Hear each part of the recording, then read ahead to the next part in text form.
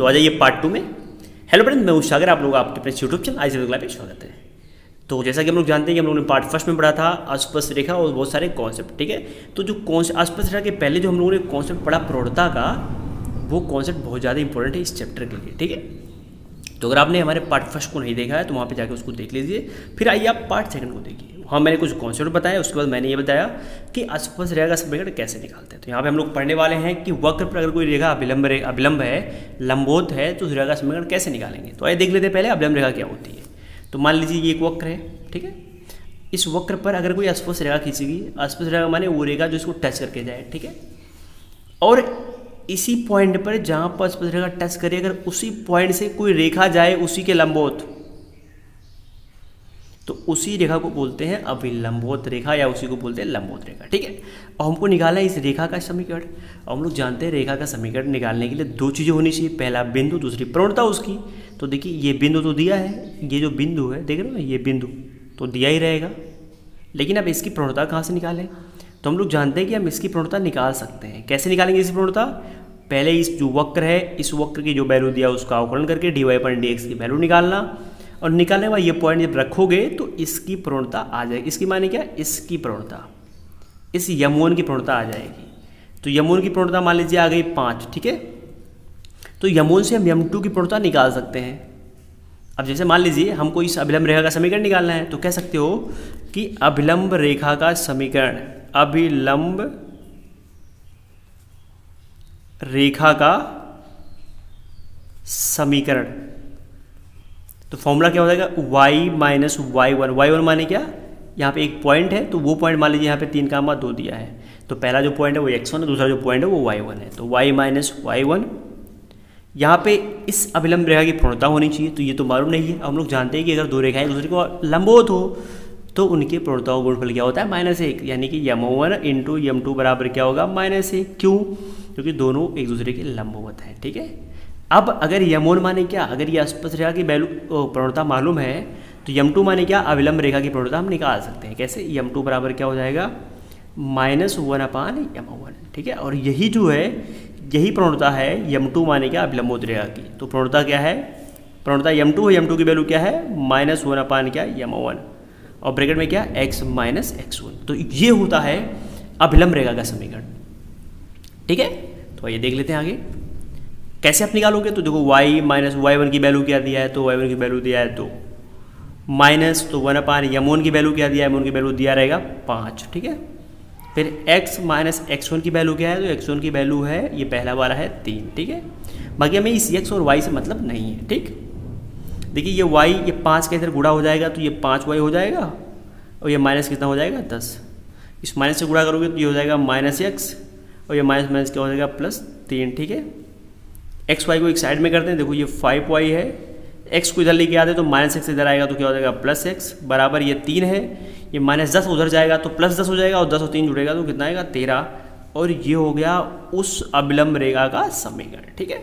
अब चलते हैं, मैं आपके सामने कुछ एग्जाम्पल लूँगा, उस एग्जाम्पल के माध्यम से आपको समझाऊंगा कि सवाल कैसे दिया रहेगा, वो कैसे लगाना है। तो देख लो ये जो क्वेश्चन है, क्वेश्चन क्या कह रहा है, ध्यान से देखिएगा। देखिए कह रहा है वक्र इतना के बिंदु इतना पर अभिलंब रेखा का समीकरण निकालो। तो पहले हम लोग जानते हैं, पहले जो रेखा दी, अब ध्यान दो, थोड़ा इसको बनाना नहीं है पर मैं समझा रहा हूँ आपको। ये अस्पर्श रेखा है, ठीक है। जिस पॉइंट से अस्पर्श रेखा जा रहा है उसी पॉइंट से क्या जाएगा? अभिलंब रेखा जाएगा, और इसका समीकरण निकालना है, ठीक। तो आप कह सकते हो कि यम1 और यम2 ऐसे बोल सकते हो, कोई दिक्कत नहीं, ठीक है। ये सब बनाना नहीं है आपको, बस मैं क्यों समझा रहा हूँ। सबसे पहले आपको इसको उतारना है, तो ये क्या है? x² - y² बराबर 20। आपको dy/dx की वैल्यू निकाल लेनी है। तो इसके लिए आपको x के सापेक्ष अवकलन करोगे तो इसका अवकलन हो जाएगा 2x, और इसका हो जाएगा 2। यहाँ पे आपको लिखना पड़ेगा, x के सापेक्ष अवकलन करने पे लिखना पड़ेगा पक्का, ठीक है। फिर इसको ढकोगे y को, इस y को जब ढकोगे, 2 को ढकोगे तो क्या दिख रहा है? इस 2 को ढक लोगे आप तो दिखेगा dy/dx, क्योंकि x के सापेक्ष हो रहा है, और बराबर 20 का डिफरेंशिएट क्या आएगा? 0, ठीक है।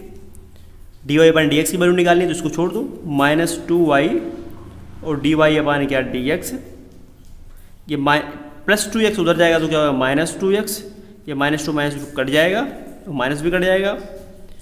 dy/dx की वैल्यू क्या आ गई? तो इधर देखिए x है और नीचे क्या है? बटा y है। इतना निकल गया ना। चलिए आगे देखते हैं।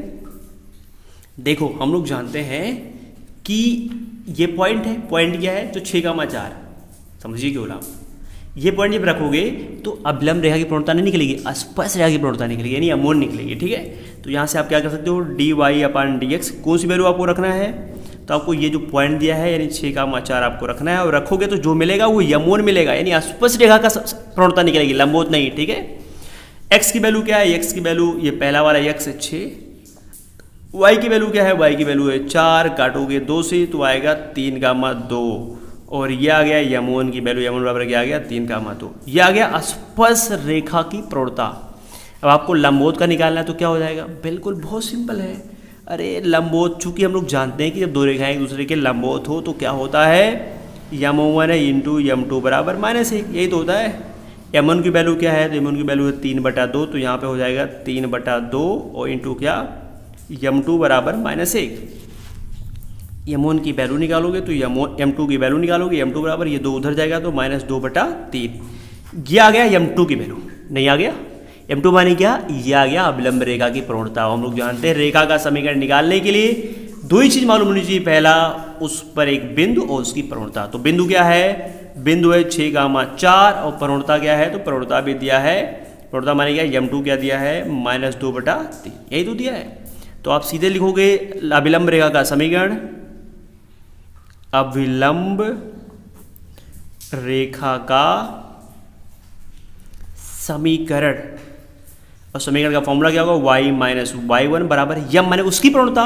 तो वैसे अगर उसकी प्रवणता नहीं दी होती तो अगर मान लो इसका दिया है तो 1/m1 भी कर सकते हो, लेकिन जब m2 इसकी जब प्रवणता निकाल ली हो पहले से m2, तो m2 यहाँ रख सकते हो, इसकी प्रवणता x - x1। ठीक है, देखो y-y1 की वैल्यू क्या है, तो y1 की वैल्यू कहाँ गया, ये y1 की वैल्यू है 4, m2 की वैल्यू -2/3 और x - x1 की वैल्यू कितनी है, x1 की वैल्यू है 6। ठीक है, चलो इतना हो गया, 3 को इधर भेज दो तो ये हो जाएगा 3y, ये 3 चौक कितना हो जाएगा 12, 2 का इसमें गुणा करोगे -2x हो जाएगा, और माइनस क्या प्लस हो जाएगा, और 2 चौक क्या हो जाएगा 12। ठीक है, इतना हो गया।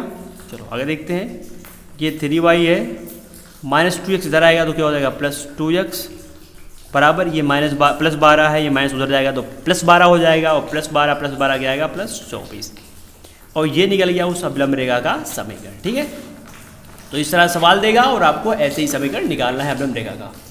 तो इस वीडियो में हम लोगों ने पढ़ा कि अभिलंब रेखा का समीकरण कैसे निकाला जाता है। ठीक है, तो अगर आपको समझ में आ गया तो बहुत अच्छी बात है, लेकिन अगर आपको नहीं समझ में आया तो आप नीचे कमेंट बॉक्स में कमेंट करोगे कि सर मुझे ये नहीं समझ में आया, तो मैं फिर से एक वीडियो बना के अच्छे से समझाऊंगा। ठीक है, तो बताइए वीडियो आपको कैसा लगा, आप नीचे कमेंट बॉक्स में कमेंट कर जरूर बताइए, क्योंकि आपके कमेंट से मुझे ऐसे और वीडियो बनाने का मोटिवेशन मिलता है। ठीक है, तो फिर मिलते हैं हम लोग प्रश्नावली 6.3 के साथ, और एक एक क्वेश्चन को हम लोग अच्छे से क्लियर करेंगे।